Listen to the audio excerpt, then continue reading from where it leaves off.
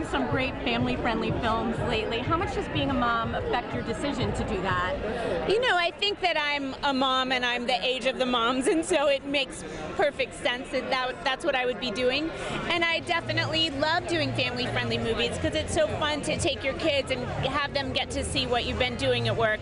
And also, it's just great to do a movie with a message, a movie that makes you laugh. The last movie I did made people cry, so I'm glad to be making people laugh.